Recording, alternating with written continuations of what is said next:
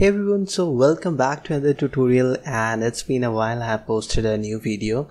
So today I have a very useful video for every WordPress website owner. So today I will show you how to use WP Mail SMTP plugin to use your Gmail SMTP server, and it's completely free everything, and it is perfect for website owners who want their emails to not end up in spam folder and always end up in users inbox.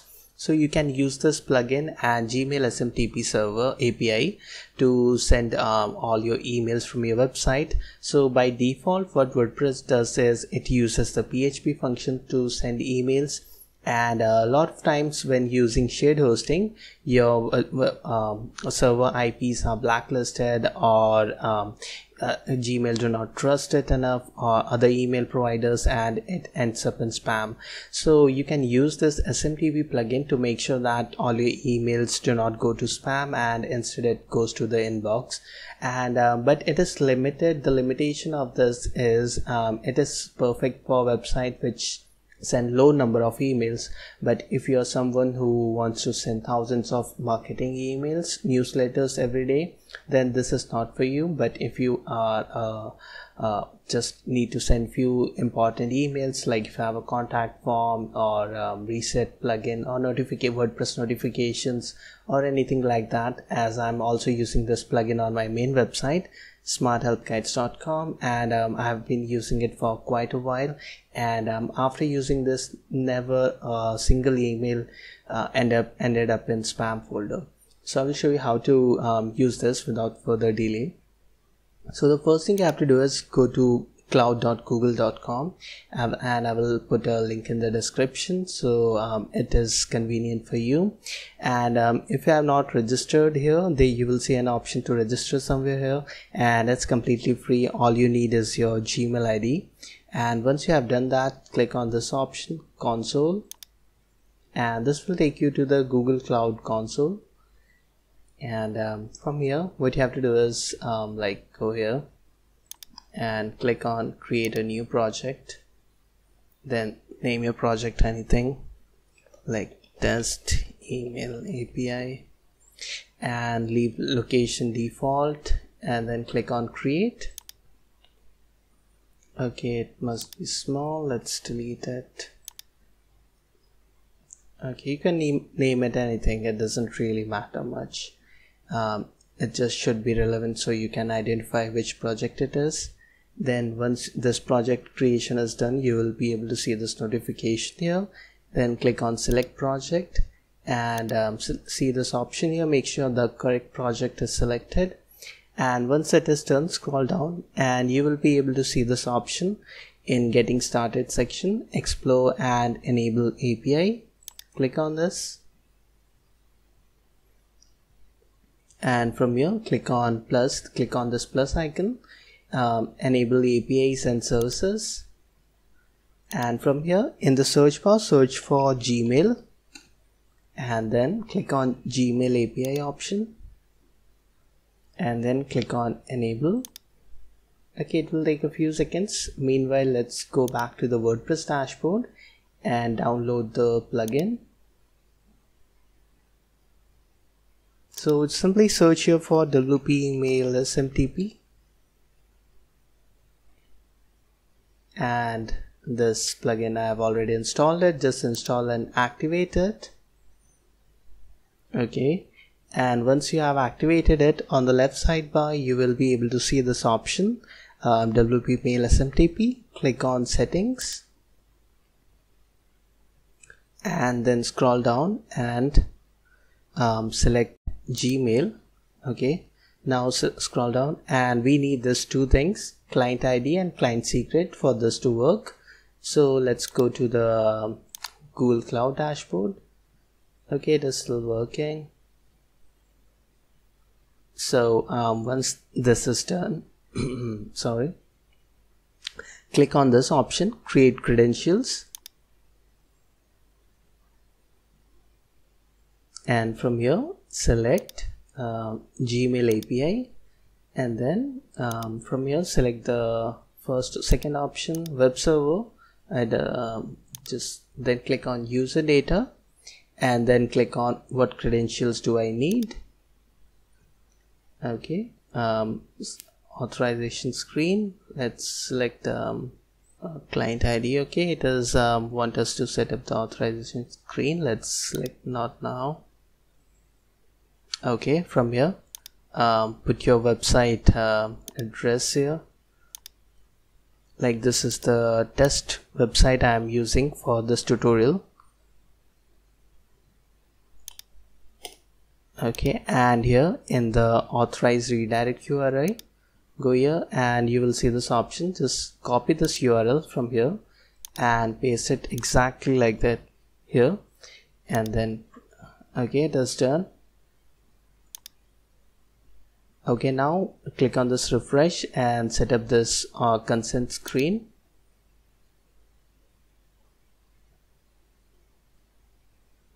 Okay, now this is the latest tutorial available on YouTube, and most of the old tutorials the interface was different, so they will not work, and this is the only tutorial. That is why I created this tutorial. Here select external, then click on create, and from here type your application name. Just name it anything. I will put test email API tutorial app. Okay, leave the image, and then put your support email here. Just keep it default, and then put here the authorized domains. So I'll just put your domain name here without HTTPS and anything, just simply your domain name. Okay, and then your application homepage. So I'll put my homepage here. Then in the privacy, put your privacy policy link here. So I'm on my main website. This is my privacy policy page, so I'll put its link here, but this is just a tutorial test website, so I have not set up a proper link here, but just put the right link here, privacy policy. Okay, and then application terms of service, it is optional, but so if you have it on your website you can put it here, else leave it. So after you have done this, click on save, and that's it, it is done. Now let's go back to the previous tab and then click on refresh. Okay, now it is working. So click on this, create authorized client ID. Okay, it is done. And now what you have to do is copy this client ID and make sure this do not show it to anyone. It should be secret. Okay, so then go to your WordPress dashboard, paste it here, and then click on done. And once you have done this, just click on the done option, and it will redirect you to this page, and from here you will be able to see the client ID you just created, application. Then click on this edit icon, this pencil icon. Sorry, I have bad throat today. And scroll down. Okay, here we need the client secret, so again it should be secret, so do not share it with anyone. Then paste it here, and then click on the save settings. Okay, then again scroll down, and then click on this option, allow plugins to send emails using your Google account. Now select your Google account here. Okay, now it will show you that the app isn't verified, which is obvious, but we know we can trust this app because we just created it. So there's you do not have to worry about anything. Just click on advanced, and then you will be able to see this option. Go to this, go to your website, your domain name will be here. Click on this option, and it will show what permissions this app needs. Click on allow, and then again allow,